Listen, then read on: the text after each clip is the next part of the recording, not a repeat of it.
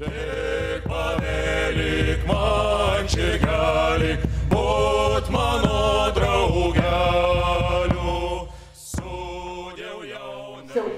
lot of what I've said has already been, a lot of what I was planning to say has already been said. I'm looking at legacy archives and what we do with them, particularly because after a long career in excavation, as many of you, I've had problems with my own archives. We're looking at paper archives given to local excavation authorities who promptly lose them. This happened in the Maghreb. Or more elaborate GIS archives given to the local authorities who wipe the hard disk. Luckily, in that case, we had copies, but it was on access for and is now reduced to a kind of unhelpful spreadsheet.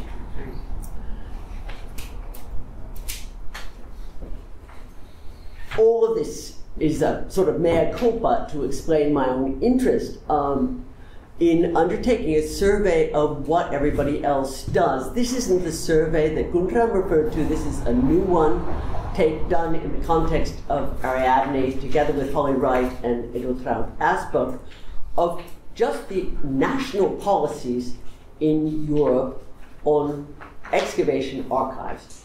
Is reporting obligatory? And how much of this is available to the public?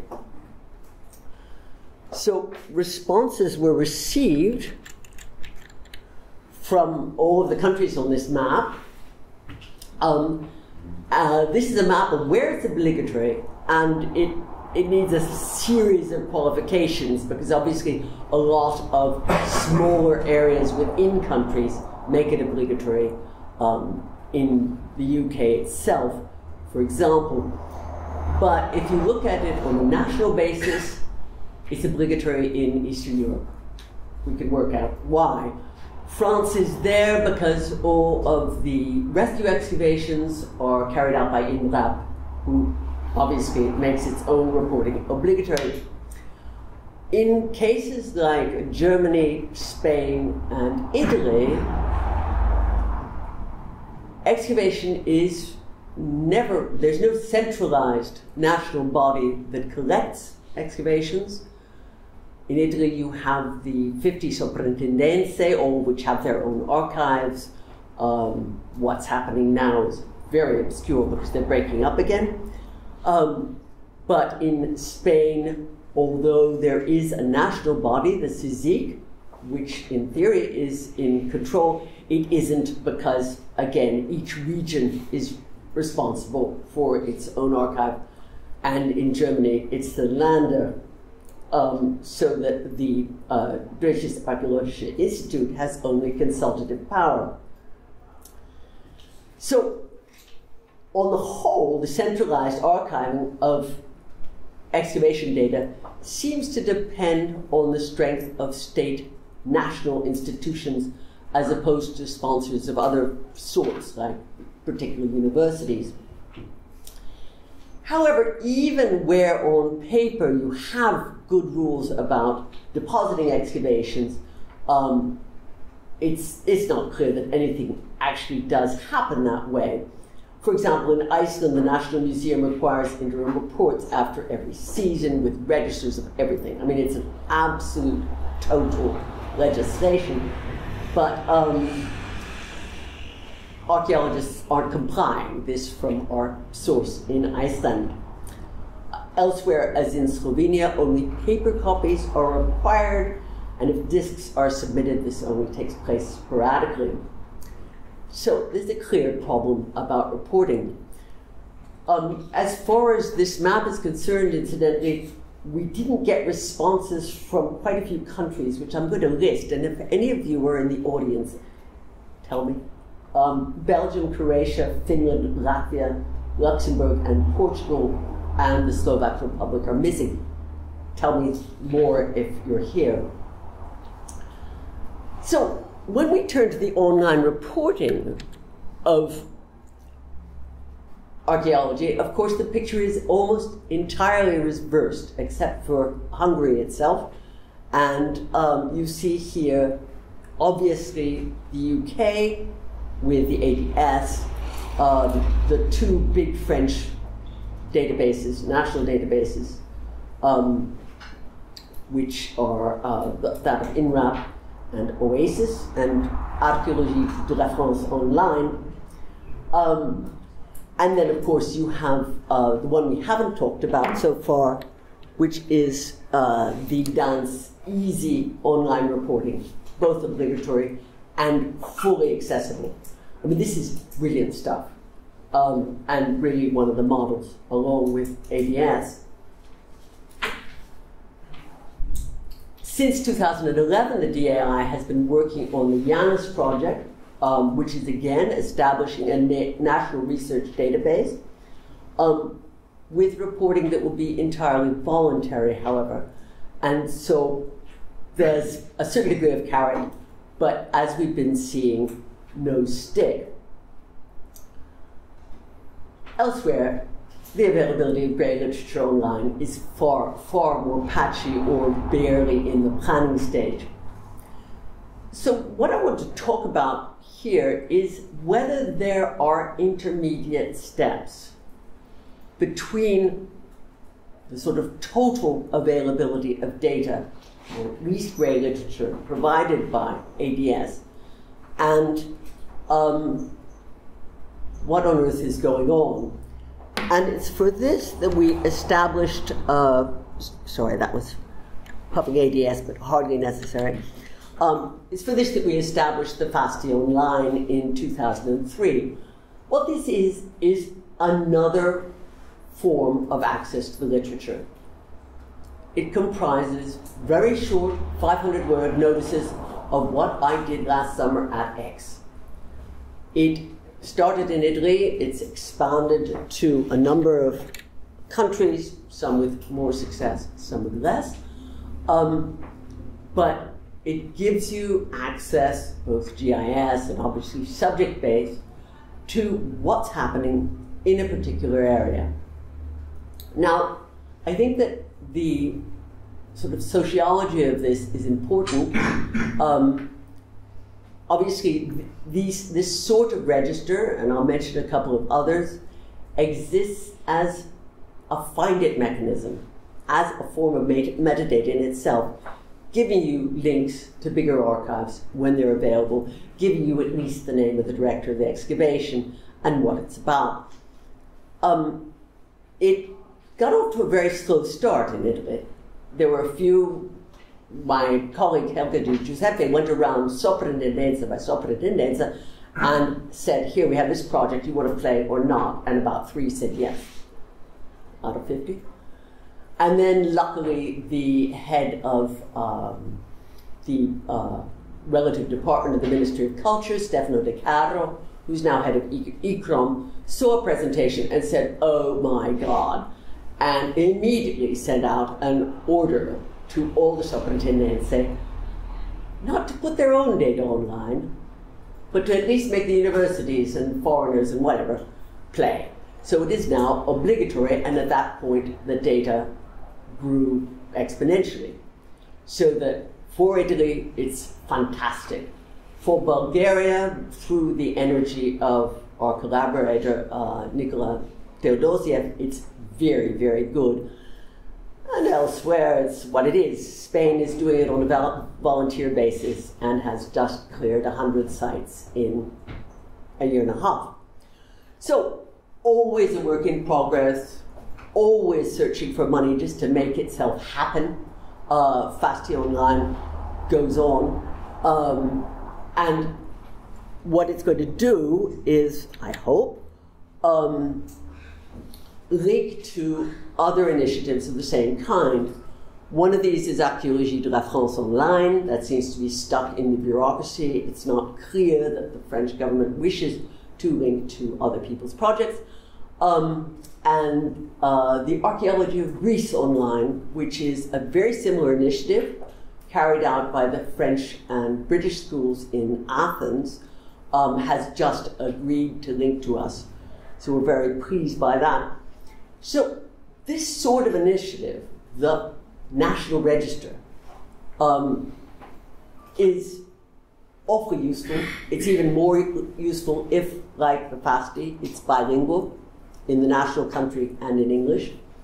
And it's easier for archaeologists to comply because it takes them 10 minutes to fill in the form. But again, it works best with coercion. That's the Archaeology of Greece online. And then we get the problem of really old material. What do we do with legacy data? Now, I mainly work in North Africa, and there the situation is pretty tragic. Excavation has been going on for 150 years. Archives are held in the most patchy kind of way by national institutions. And for Algeria, unfortunately, the archives at the moment of decolonization were removed to France and deposited in the Archives d'Outre-mer at the Centre Camille Julien in Aix-en-Provence. But otherwise, the situation is absolutely classic. Universities carry out research in Morocco, they take the data home, they don't give it to the national institution, and are extremely bad about this. However, there is a genuine desire on people's parts. I think all of the players that exist, as far as we know, in Maghreb archaeology are actually interested in creating a way out of this problem. So the French School in Rome, this is an initiative I started with Stefano De Caro, again, now as head of ICCROM.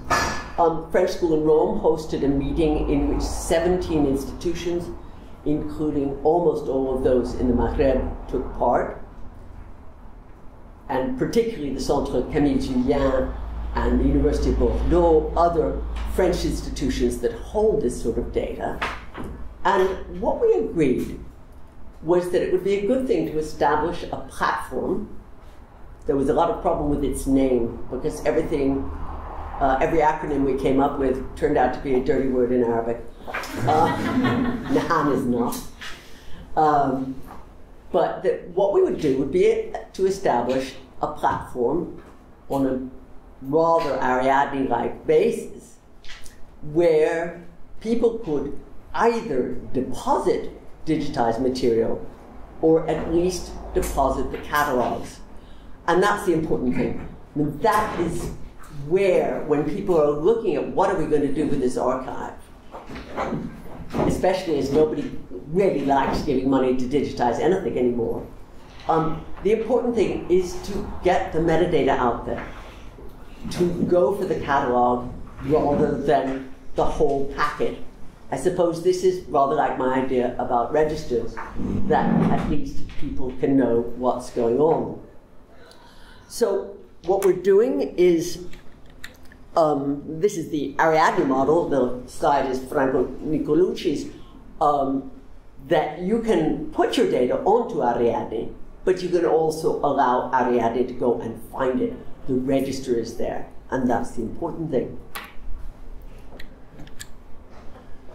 So we then went, money is an object, obviously, because until we have an absolute watertight agreement between the 22 institutions, many of whom seem very reluctant to put signatures on documents, we can't actually go and ask for it.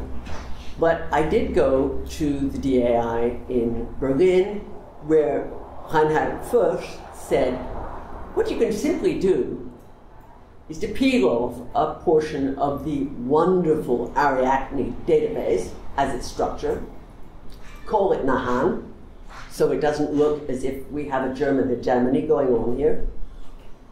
DAI will store all the data you like. This is exactly what they're doing for Syria. And the database, in effect, is already created.